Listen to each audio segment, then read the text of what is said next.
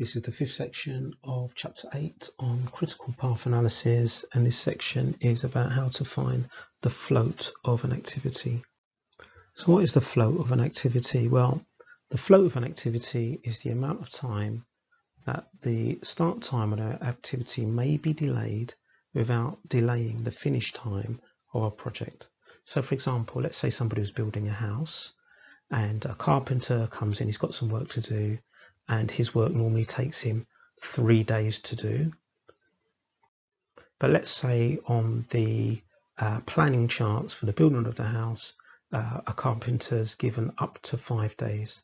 So if the carpenter is delayed by 2 days at the start, or it takes him 2 days longer, it's not going to delay the finish time of the house being built. So there's a difference between how long it actually takes him to do his task and the actual time they've got to do their task.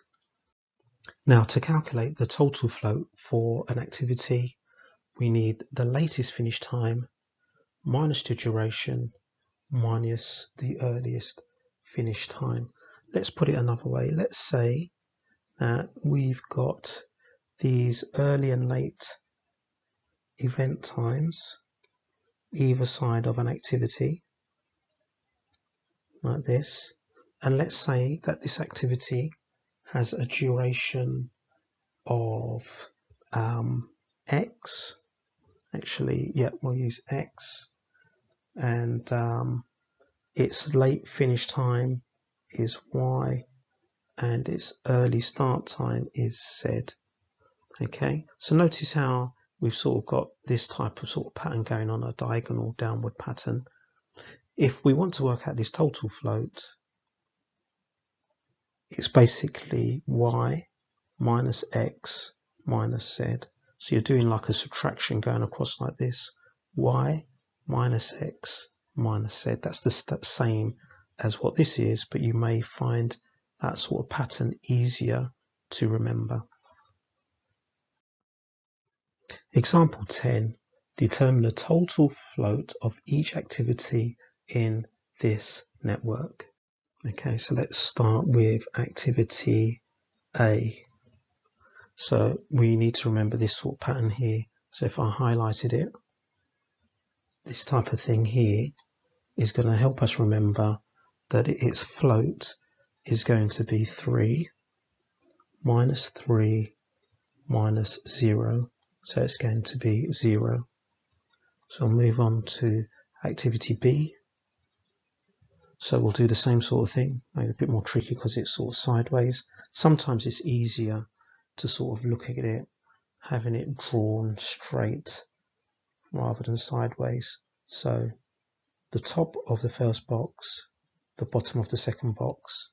So this is going to be 9 minus 6 minus 3. So that has a float of 0. Moving on now to activity C.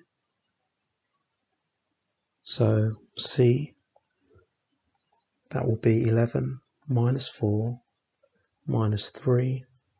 So that's like 11 minus 7. So that leaves a float of 4. Then activity D. So I'll get rid of this. Hopefully now we should be able to see how to do it without drawing that in. Like that. So that would be 11 minus 2 minus 9, which is 0. Now any activity that has a float of 0 is going to be a critical activity, because that's going to delay the time of the project. Now we're on to E. So E will be 12 minus 1 minus 7. So 12 minus 1 minus 7. That leaves us with 4. On to activity F. So F is here, 16 minus 4 minus 7. 16 minus 4 minus 7. That will leave a float of 5. G here, so 16 minus 5 minus 11. 16 minus 5 minus 11. that will leave us with, that's going to be 0, isn't it, for G, and then H. That will be 16 minus 4 minus 9.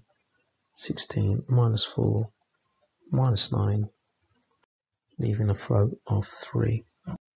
Now, although this question doesn't ask about critical activities or critical events, we can use the float to see which of the events are critical.